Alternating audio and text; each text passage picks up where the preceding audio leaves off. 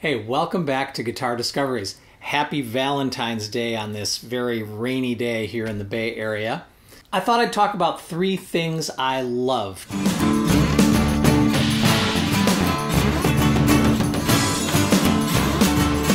One of them, most important, my wife, Bara Waters. She and I have been together now for over 25 years, through thick and thin.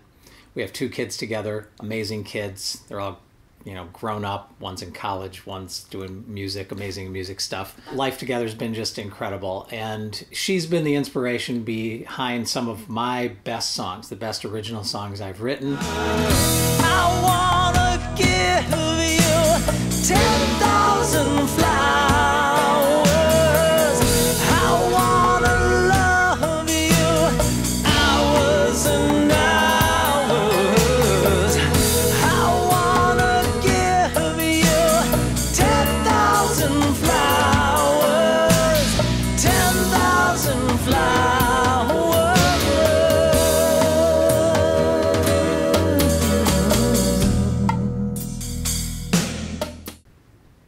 I still want to give her 10,000 flowers every day. Second thing I love, the duo that she and I sing in together. It's called Cosmic Spin. We've been singing around the Bay Area for a number of years, and the 2 of us both sing. I play guitar, and she runs all the effects. And that is a pretty important role because in our duo, we use backing tracks to provide bass and some backbeat and things like that. And then we have effects, mostly vocal effects, harmonies, crazy equalizers, delays, things like that. And she runs what is effectively a pedal board made up of a couple of TC Helicon units, which I will do some guitar discoveries about them in the future, but she runs those and is the button pusher throughout our gigs. The third thing I want to focus in on that I love is an app. It's an iOS app called OnSong. Now, a lot of people want to liberate themselves from big music books and things, especially cover bands and things like that, who have a large repertoire and need to remember all that stuff, all the chords, all the lyrics, everything else, and they don't want to mess up. The thing that's so cool, when you move your music from a book over to an iPad, it liberates you in a lot of ways. For one thing, an iPad's a heck of a lot smaller than any notebook I know of.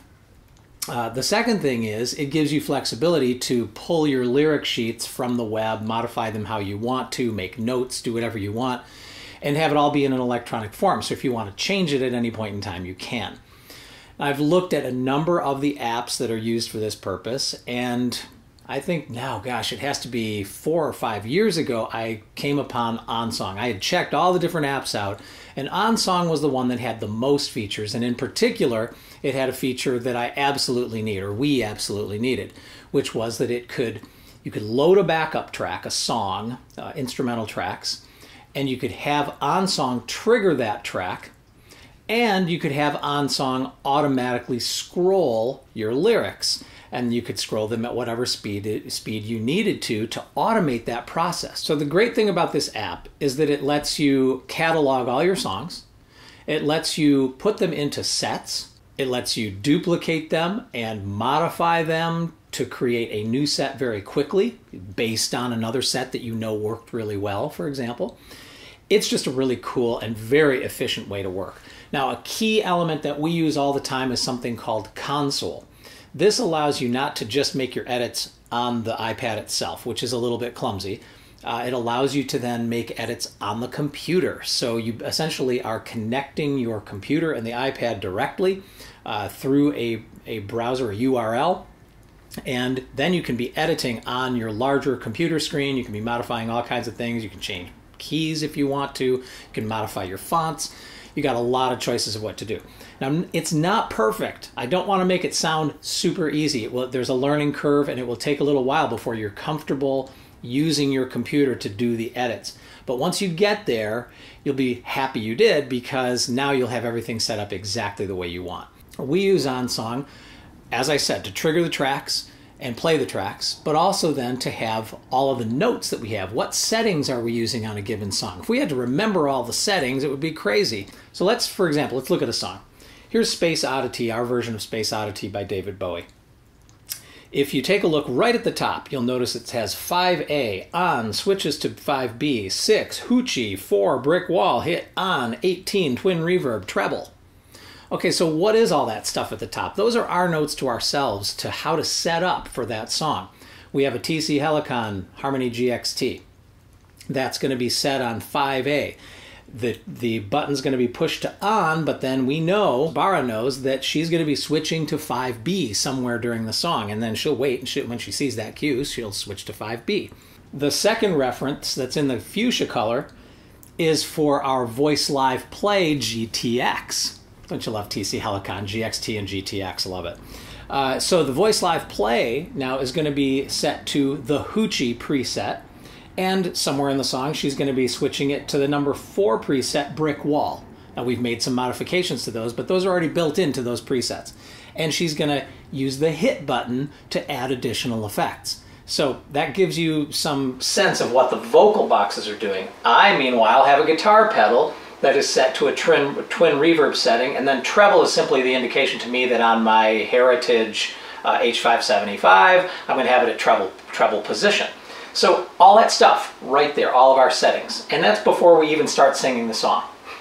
So over on the far lower right, there's a play button, and when you hit that, it starts to actually play the song playback begins, and then right below that is a little arrow. That arrow begins the scrolling process.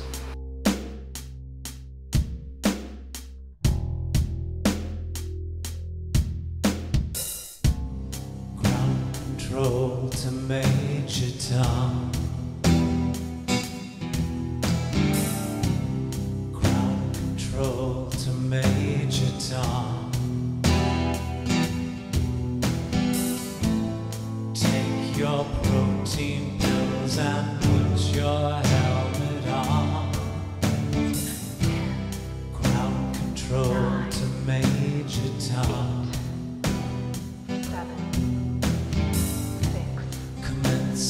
Countdown, engines on. 3, 2. Check ignition and may God's love be with you.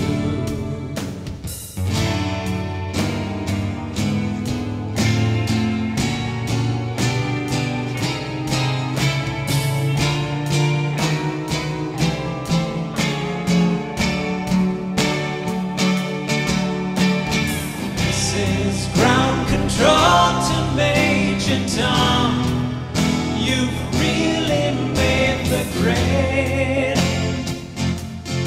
and the papers want to know whose shirts you wear. Now it's time to leave the capsule if you dare.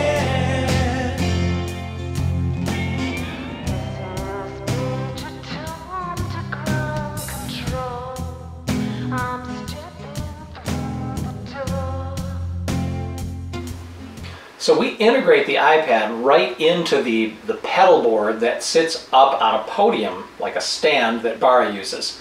People don't really seem to notice it. They're certainly not bothered by the fact that we have that iPad up there. It's no different than DJs who are using laptops or whatever. I mean, this has just become part of what we're all used to seeing up on stage. It sits in between us. I make sure that it's at an angle, so as I look down the guitar neck, I'm looking over at the iPad. That's a really natural motion, and again, the audience doesn't really think about the fact that I might be looking at that because they think I'm looking at my hand on the guitar, which is a very natural thing that nearly every guitarist does, right? It's a substitute for your ailing memory, which becomes more and more important to me as I get older. So, fantastic thing that I love, OnSong. It's an app, very inexpensive in the App Store. Here's your pricing. You really can't beat it. You can add the console for an additional price, and that allows you to do all the editing I talked about. If you are still stuck with a notebook that you carry around, get rid of it and move to an iPad. You'll be so happy you did. Yes, it'll take some time to set up. Yes, there's a learning curve. You will get through it, and once you're done, you'll be so happy to have this nice little device with you when you go places, and you'll love it. Happy Valentine's Day. Please subscribe. I love to share tips, tricks, axes, cool equipment, ideas like this, things that can really help you be a better musician, a more functional musician, better on stage, better in the studio. Love y'all.